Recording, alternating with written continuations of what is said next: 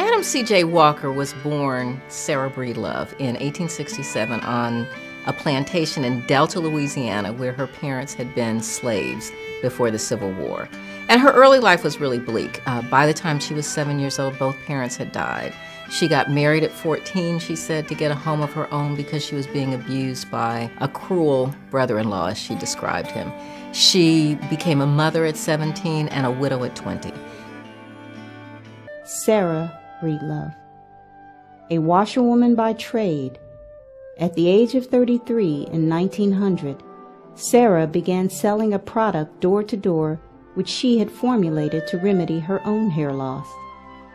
She pinpointed the root of her hair problems, which was the scalp, and created hair care products and a beauty regimen for hair growth and maintenance that focused on the need for a clean and healthy scalp, scalp protection, and scalp stimulation for maximum hair growth. Her first product would eventually be called Madam C.J. Walker's Wonderful Hair Grower, and she boldly and proudly used her own likeness on her jars and her own before and after pictures to demonstrate her product's effectiveness. Per Madam's own words, she abhorred the impression held by some that she claimed to straighten hair. She emphatically stated, "I grow hair," and that there would be no hair-growing business today had I not started it. She described her concept and method of hair growth as beauty culture because she compared growing hair to growing and cultivating garden plants. She then broadened this concept of beauty culture by incorporating the value of cleanliness and professionalism, which emphasized the overall appearance, moral conduct, and character of the Black woman. These are your Fifth Street announcements for the month of March.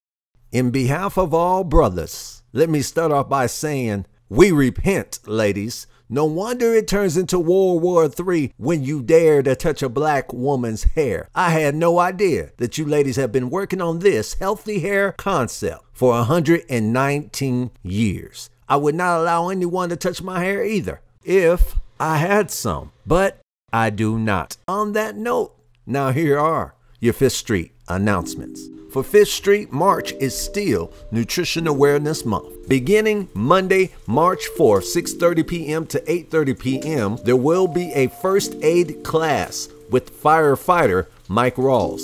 Advanced sign-up is requested. This just in, the healthy cooking demo with Chef Curry to Go has been rescheduled for Wednesday, March 27th. It is free to attend. However, advanced sign-up is required for accurate food preparation. There will be drawings and prizes. Saturday, March 9th, 2019, join the outreach ministry at 10:30 a.m. and help us minister as we feed those in need. Last but not least, the Health and Wellness Ministry is at it again. Sunday, March 10th, 2019 at 10 a.m. from 10:30 a.m. Help us welcome the only African-American female cardiologist in the state of Oklahoma as she shares matters of the heart.